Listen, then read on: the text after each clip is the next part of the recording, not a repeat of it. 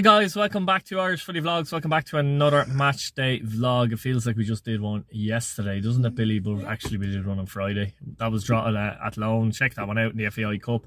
St Patrick's Day and Waterford today, Richmond Park. Really interesting game, I think this.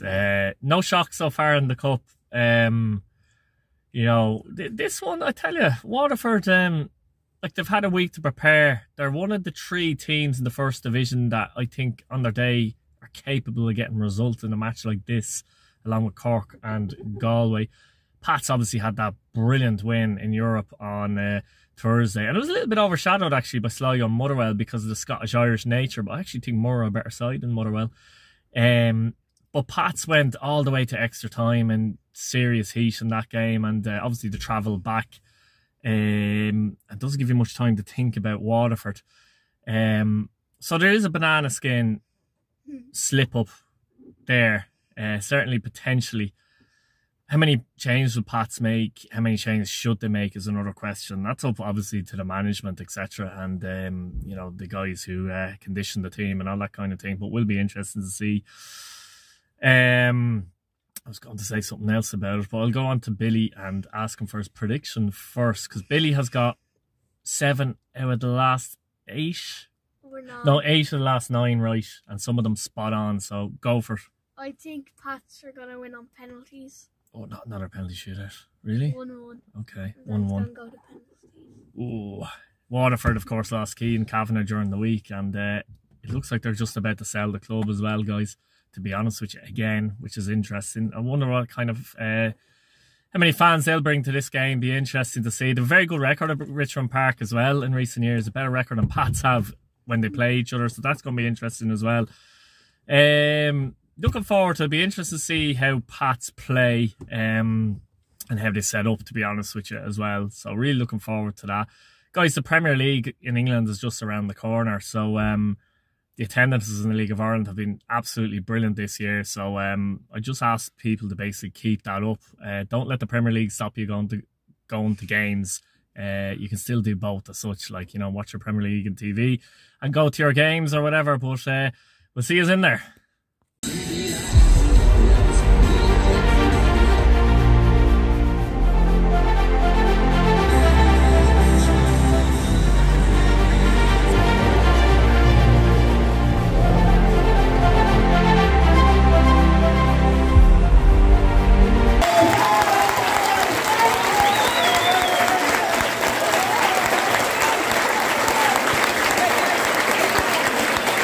I remember, as always, that we here at St Patrick's Day condemn racism and bigotry of any kind.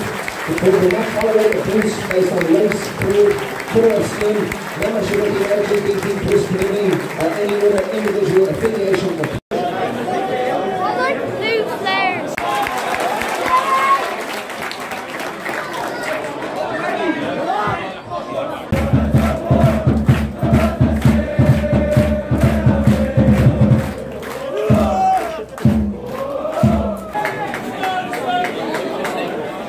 Is it? That is, yeah. I think it's just lacking that sharpness and fitness. Hamstring injury can do that as well, to be fair though. I know all about that, for fuck's sake. Come on, for fuck's sake.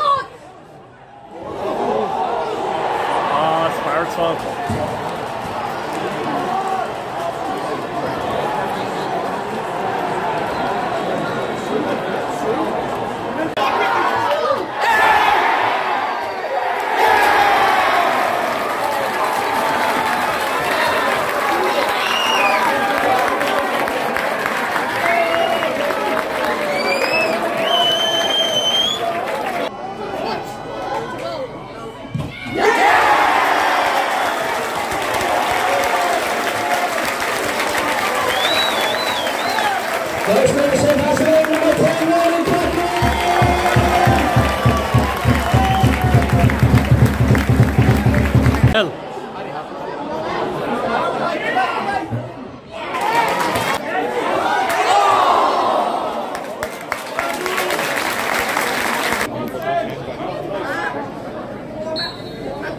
It's a weird setup, isn't it? Decent.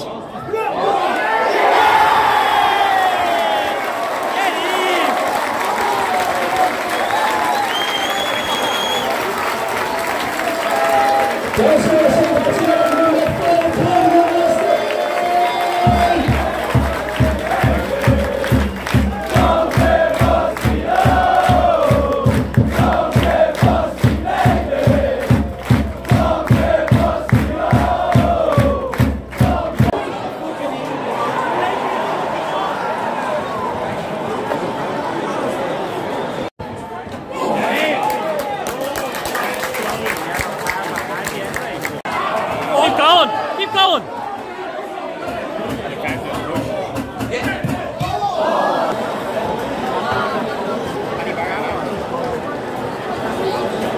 for Waterford by 11, Katrina Junior Armando.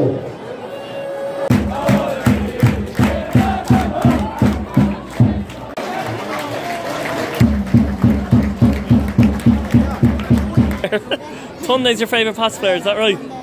Oh, brilliant stuff. What do you think of the game so far? The goals were sloppy. Oh yeah? The penalty was good, but yeah. Hopefully we can get back in the game in the second half. Yeah, a few sloppy goals conceded there, didn't we? Yeah. Well, hopefully we get a few goals second half and win 7-3, isn't that right? 7-3, yeah. It's like a rugby score. Brilliant, cheers man. Yeah, see ya.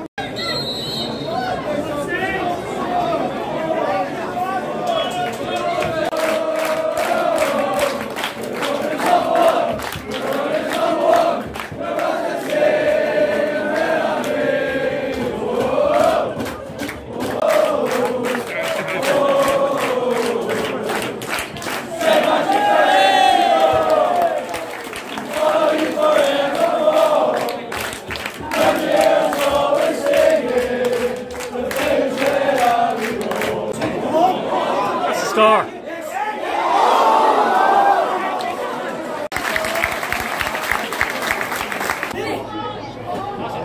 Can we get out left?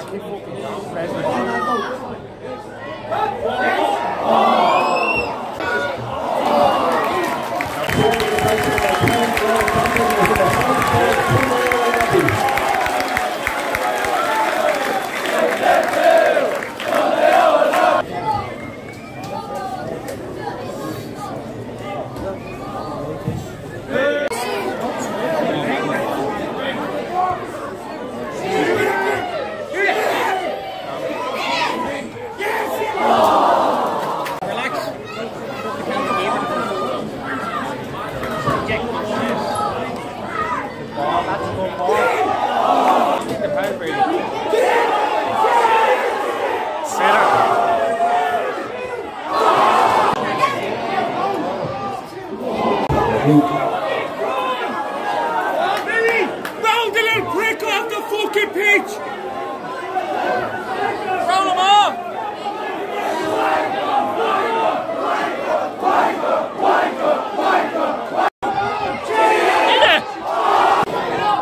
Where is Anang? He didn't even get in there, did he?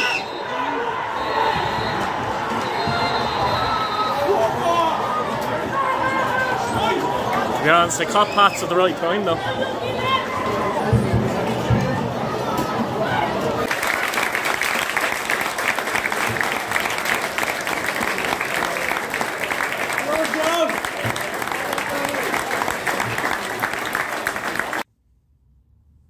Whoa guys, that was a bit of a turn up for the Bucks, for some people, not for me if I'm honest. Not right, Billy, to be fair? I did say this could happen. Finished in Matchday 2, Waterford FC 3 at Richmond Park in the Cup, and the holders, champions, whatever you want to call them, bow out of the first round as such. Bizarre first half. I was trying to collect my thoughts there and try and get things in. 3-2 at half time, by the way. Which is just incredible. Unfortunately, I missed the junior goal, the third goal for Waterford, which annoyed me in the vlog. I thought I was recording, I fucking wasn't recording, so sorry Waterford fans for that. I seen it though, very good finish from Junior, to be fair. Turned out to be the winner. Pat started okay, actually. I'm waiting front through Coughlin's penalty, which was a carbon copy of the penalty against Mora. I'm not sure if it was a foul, I'll be honest. But Pat did go 1-0 up. And then Waterford went 2-1 up. Wazim got the 2 goals, didn't he? And, you know, Pat's defensively, yeah, that's all you can say for those 2 goals, to be fair. The second one was a complete gift. And that was, what score was that then?